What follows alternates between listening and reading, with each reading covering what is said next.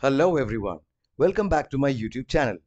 Today I am going to guide you through the simple process of removing the authenticator from blizzardbattle.net. There are a few steps.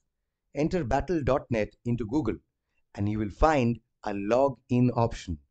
If you select this option, a page similar to this one will appear. Scroll down to the Can't Login option. Click it to bring up a screen that looks like this. Write your Gmail after this. You won't get a page like me because I'm not having any problems. However, you'll get another page with the option to text. I don't have any issues, but you will see another page with an SMS option. Click on it to get the code.